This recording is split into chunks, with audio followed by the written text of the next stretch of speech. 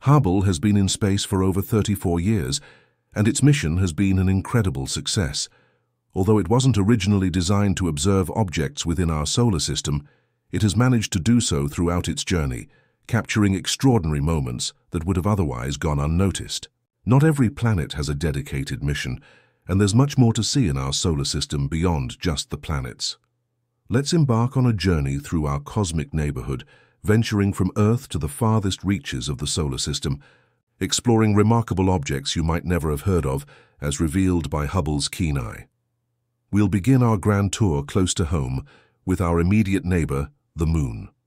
Due to the Moon's large apparent size in our sky, Hubble cannot capture its entire surface in a single image. Moreover, other missions such as NASA's Lunar Reconnaissance Orbiter provide far better images of the Moon. Thus, Hubble's time is better utilized elsewhere. However, in 2012, Hubble captured an intriguing image during a special event, Venus passing in front of the Sun. Why observe the Moon during this event? Scientists used it as a massive mirror to detect subtle variations caused by sunlight scattering through Venus's atmosphere. These variations reveal details about the atmosphere's chemical composition. Although Venus's atmospheric composition is already well known, this experiment tested whether the light scattering method produces accurate results. Hubble frequently applies this technique to study exoplanet atmospheres by observing distant stars as planets transit in front of them. Since the Sun is too bright for Hubble to observe directly, using the Moon as a reflector enabled scientists to obtain the data they needed. While capturing the entirety of the Moon poses challenges for Hubble, the same is not true for Mars. Hubble often observes Mars, offering a full view of the planet's disk, something orbiting spacecraft can't always achieve. These images provide valuable insights into dust storms, seasonal changes, and other weather phenomena. Such information is crucial for planning rover operations and building a comprehensive understanding of Martian weather for future predictions. In one time-lapse, a global dust storm envelops the planet, obscuring surface features. Mars is too small. Moons Phobos and Deimos can be seen zipping around the planet in the background, their rapid motion especially noticeable in the 42-minute sequence. Another time-lapse focuses on Phobos, the larger and closer of Mars's moons, showing its movement over just 22 minutes. Phobos completes an orbit around Mars in only 7.5 hours, making it the only moon in the solar system to orbit faster than its planet's day. As we leave the inner planets behind and approach the first of the gas giants, we encounter the asteroid belt, a fascinating region filled with objects worth studying. Among them is the curious asteroid 6P78 Gault, a misleadingly named celestial body that has captured Hubble's attention. You might be surprised to learn that this object, which clearly resembles a comet with its twin tails, is actually an asteroid.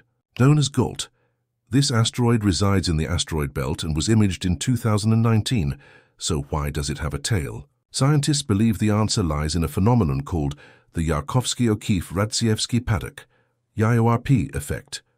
Solar radiation exerts a small but steady force on irregularly shaped bodies, and under the right conditions, this can gradually increase their rotation speed. In Gault's case, its 3.5-kilometer-wide body has been spinning faster over time and now completes one rotation every 2 hours, the upper limit of what an asteroid can endure. This rapid rotation generates centrifugal forces that are stronger than the asteroid's gravity, causing loose material to be ejected into space. These ejecta form the tails, and over time Gault will likely disintegrate entirely. Like many other asteroids and comets, Gault isn't a solid rock, but a fragile rubble pile held together by weak gravitational forces. The asteroid belt, with its chaotic population of 1 to 2 million asteroids larger than a kilometer and countless smaller ones, is a dynamic region.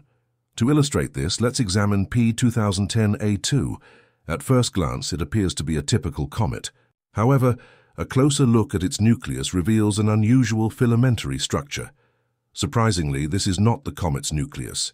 It isn't even a comet. What we're seeing is an extraordinarily rare event, a collision between two asteroids. The X-shaped structure near the nucleus consists of debris from the impact, with rubble being ejected in 4 directions. Some of this material is pulled back toward the center of mass by the faint gravitational pull, while particles in the tail have escaped entirely. Despite the occasional chaos, most asteroids in the belt follow relatively stable, circular orbits around the Sun. But if an asteroid strays too far from this path, as comets do, it risks encountering a far more powerful gravitational force. Jupiter, often called the solar system's vacuum cleaner, is a dominant force in this region. Its immense mass accounts for nearly 3/4 of all the matter in the solar system outside the Sun, giving it a gravitational influence that shapes the fate of nearby objects. A striking example of this occurred in 1994, when the 2-kilometer-wide comet Shoemaker-Levy 9 ventured too close to Jupiter. The planet's gravity not only captured the comet, but also tore it apart, breaking it into several fragments. By the time the fragments impacted Jupiter, they were already scattered, marking the first ever direct observation of an extraterrestrial collision. Interestingly, Shoemaker-Levy 9 had been captured by Jupiter roughly 2 decades earlier and orbited as an active comet, a phenomenon also observed for the first time. However, its orbit eventually brought it perilously close to Jupiter's surface. The resulting tidal forces shredded the comet, and just a year later, its fragments collided with Jupiter at an astonishing speed of 60 kilometers per second. The impacts on Jupiter generated fireballs reaching temperatures of over 23,000 degrees Celsius, soaring an astonishing 3,000 kilometers above the planet's limb. The most significant impact left a dark spot spanning 12,000 kilometers, roughly the size of Earth, and unleashed energy equivalent to 6 million megatons of TNT, more than 600 times the power of the world's combined nuclear arsenal. While other impacts have been less dramatic, they've been observed and photographed, lending credibility to the theory that Jupiter acts as a cosmic vacuum cleaner, shielding the inner planets of the solar system from catastrophic collisions. Beyond its immense gravitational influence, Jupiter offers ethereal phenomena that captivate astronomers. For instance, Earth isn't the only planet to experience auroras. While auroras are visible to the naked eye on Earth, they are actually brightest in ultraviolet light. Thanks to the Hubble Space Telescope's ability to detect ultraviolet wavelengths, we've been able to closely study these dazzling displays on other planets. Jupiter's auroras are the easiest to observe, as the planet is not only the largest and closest of the gas giants, but also has a powerful magnetic field and intense radiation that generate incredibly bright auroras. In 2016, during the Juno spacecraft's journey to Jupiter, scientists seized the opportunity to measure solar wind en route and study its impact on Jupiter's auroras using Hubble. This collaboration allowed Hubble to monitor Jupiter almost daily for several months. The findings revealed auroras hundreds of times more intense than those on Earth, with a radiant power of 100 terawatts. Remarkably, unlike Earth's auroras, which appear sporadically during solar storms, Jupiter's auroras are continuous. This discovery suggests that Jupiter's auroras are not solely driven by solar wind. Data from Juno indicates that the planet's fierce radiation belts supply charged particles into the atmosphere via magnetic field lines. Additionally, alternating currents, rather than direct currents within the magnetic field, explain the aurora's radiant energy, a phenomenon that wouldn't occur with direct current energy transfer. After exploring Jupiter itself, let's shift our attention to one of its most intriguing moons, Europa. This icy satellite may potentially harbor the closest extraterrestrial life to Earth. Hubble has captured Europa in impressive detail, considering the vast distance. Europa is a major moon of Jupiter and one of the prime candidates for life in the solar system, not on its surface but beneath it, within a subsurface ocean of liquid water.